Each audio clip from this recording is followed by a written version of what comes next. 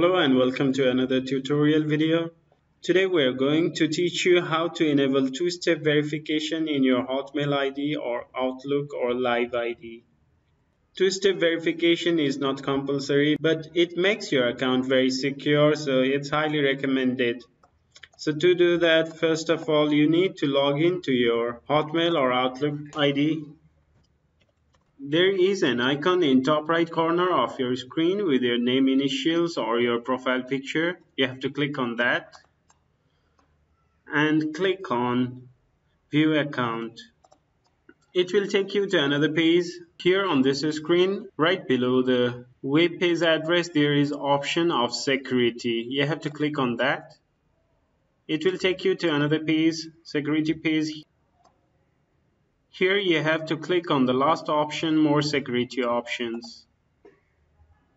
There are lots of options to make your account secure in Microsoft. You can see all the options in this page.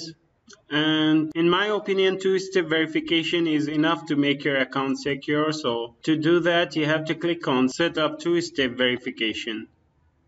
Now Microsoft is showing you all the things and info about two-step verification. You can read all these and click on Next. You can set up two-step verification with three options: with an app, with a phone number, or with an alternative email address. So the best option is with a phone number, and click on option phone number and you'll get options like this to enter your phone number.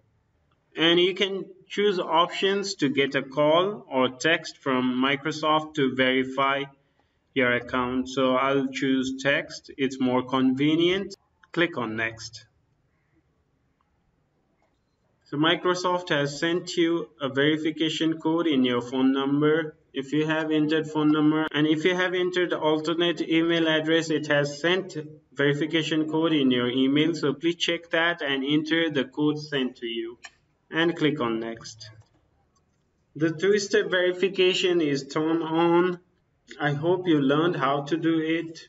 And it's giving us a recovery code. If you can't log into your account, you can use this code. You can save this, you can print it and keep it safe, or if you don't want to do that, you can click on Next.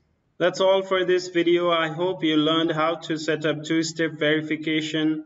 Please give us a like and subscribe to our channel. Thank you.